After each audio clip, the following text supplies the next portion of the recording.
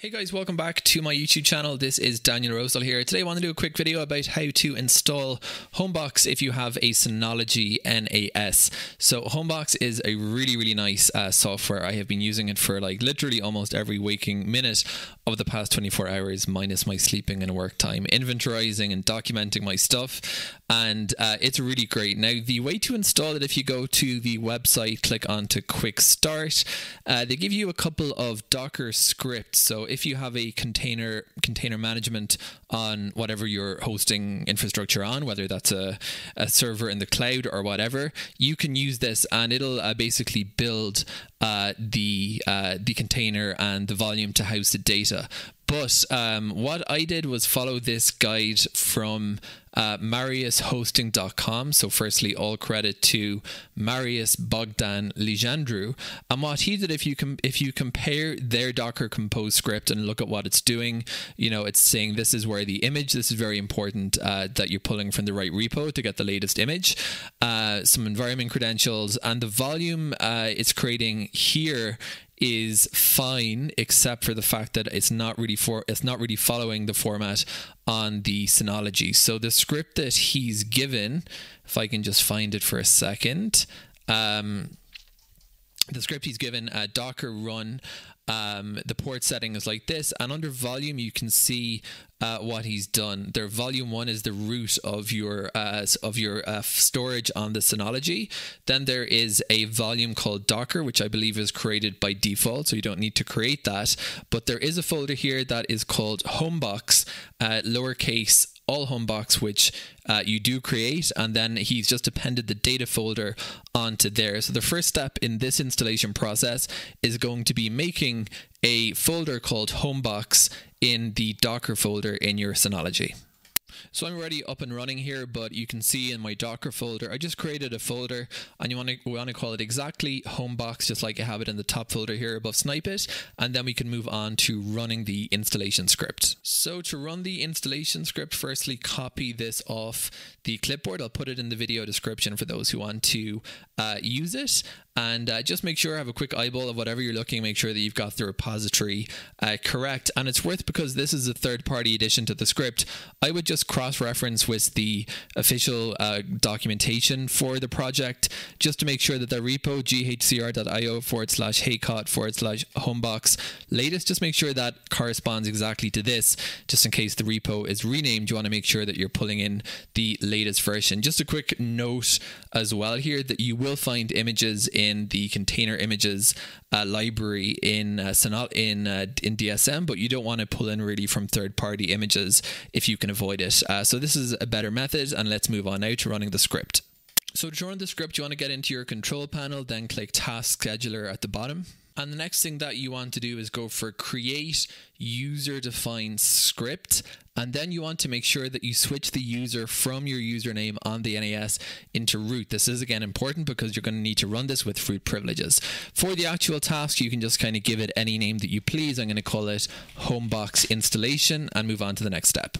The way I personally did this was initiate the script once. So you don't want to be running the script repeatedly, because you're going to end up overwriting your data if that's the case. So you can do something like this: run on the following day, select today's date, and then make sure that the repeat thing is set to do not repeat. So you're only going to run this script one time. And then if you go into task settings, you have the option to send run details by email. I definitely recommend doing this, and this way you'll just know that the installation script went off successfully.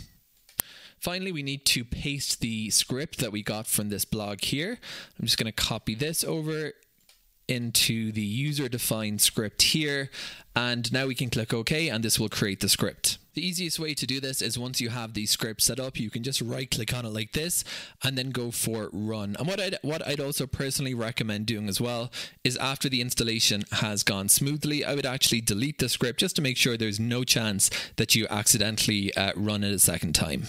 After the script does its thing, you should be able to go into your container manager, which, if you don't have installed, is a packet in DSM. It used to be called Docker, and it's just for managing your containers on the NAS. And then click into container, and you should be able to see that you have a container for HomeBox, and just verify again where the image came from. We can see it went smoothly and it pulled in from the latest image on the on the repository. If you right click on the container and click into details, you'll be also able to inspect some of the information about the container. You can see, for instance, that the volume has been created for data exactly where we specified in the script.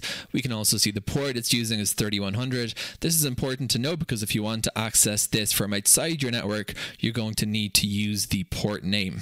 The next thing you're going to do, or to get to your installation, assuming it's gone well and set the thing up, is go to the IP address of your NAS. For example, if yours is 192.168.1.1, then put a colon to specify the port number, and then type in 3100 to bring yourself to the home page of HomeBox. And then if everything's gone well, you'll get firstly to a setup screen where you can create an account, and then you are registered and you can use it on your system. And as you can see, I'm actually going through it now. This is being hosted on my NAS.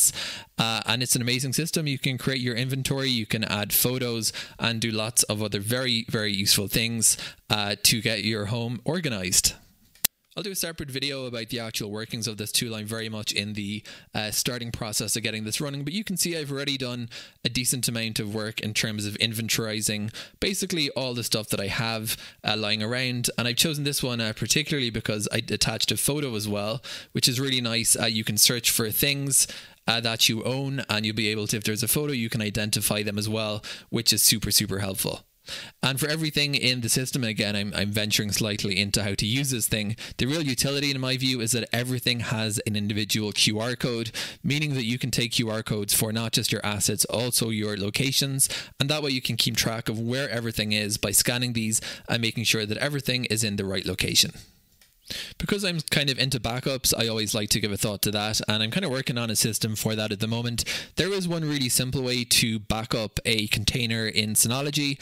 That's to click on the container, go into export, and then you're going to have options for exporting just the container settings or export the container contents and the settings. You absolutely want to go for the second one.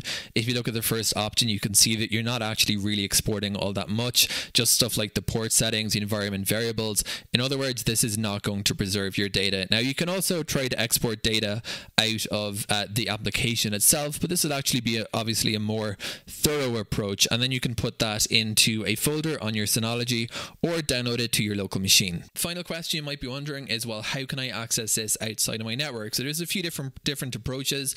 I'm personally using Tailscale. Please don't hack my inventory. It's really, really good. I'm very impressed by it. You can also set up a reverse proxy, and there's a couple more solutions, but the one I recommend is Tailscale. It's working really, really nicely. You can install that in Package Manager, then you authenticate your NAS as a device, then you authenticate the computer that you need to connect to, and then you get an IP address, a public IP for your NAS, and you just need to affix the port 3100 thingy before. So, you know, whatever your public IP it gives you is, you add the semicolon and then 3100, and assuming that the computer you're connecting from is authenticated in your Tailscale network, you will be able to connect from outside the local area network into your into the container on your NAS, and the performance is still really, really good, which I think is very impressive. Hope this video was helpful if you're looking to get started with setting this up on a Synology NAS. It's an amazing tool, great development project, and I wish it much success. And thanks for watching today's video.